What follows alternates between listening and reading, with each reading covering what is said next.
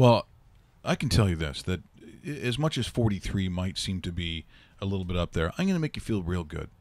I went on, I said, can I find an older hockey player than Kevin Porter?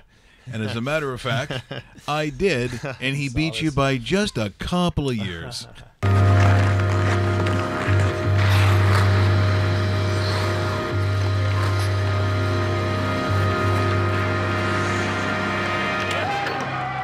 My name is Mark Sergich.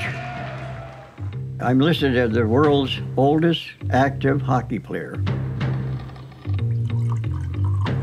I'm 95 years old, looking forward to my 96 in July now. I do my exercises daily, right here in the front room, my push-ups, my sit-ups.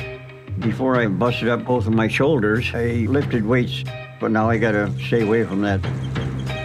I've been playing ice hockey for 85 years. It's a great way to get the community together.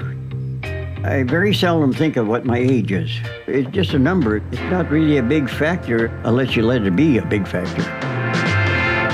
I live in Duluth, Minnesota. Lived here for most of my life, actually, yes.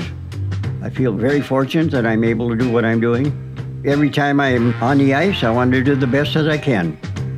Everybody has a good time out there. You build these relationships and you work together as a team. And sharing laughs and having coffee together, there's nothing like it.